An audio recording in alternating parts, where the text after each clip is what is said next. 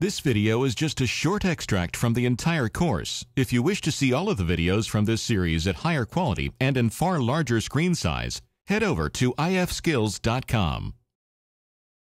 Let's talk about masks, and specifically I'm talking about a clipping mask.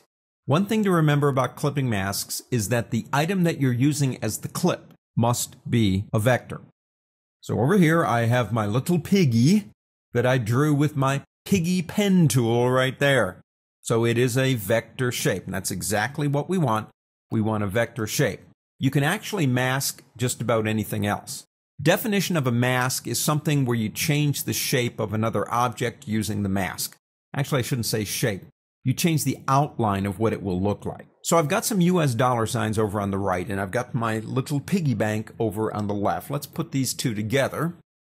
The mask needs to be on top, which it is. If it isn't, for whatever reason, simply go up to the word object and go arrange, bring to front, and it'll put it on top for you. Let's put it over. Let's make them a little bit bigger too. I'm going to hold the Alt key and the Shift key down. That'll keep me in proportion and keep it and draw it from center.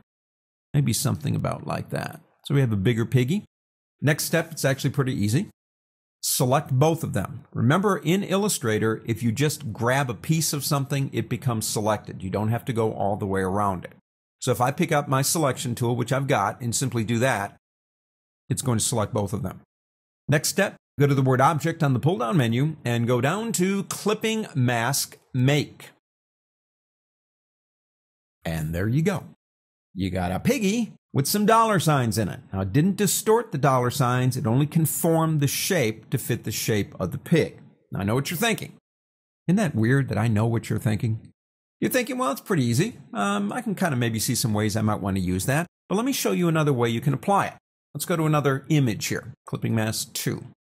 In this one, I have a photograph of Kansas, a Kansas wheat field after it's been cut down.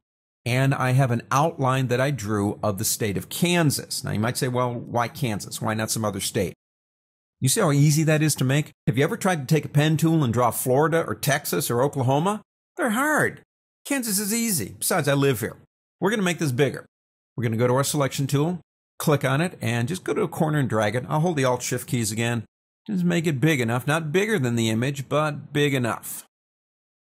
Now, the reason we're doing this again is to demonstrate something. Although the mask must be a vector, what it masks does not have to be. That's photograph. Same thing. Select two.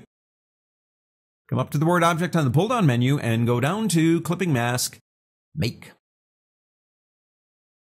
And there you go.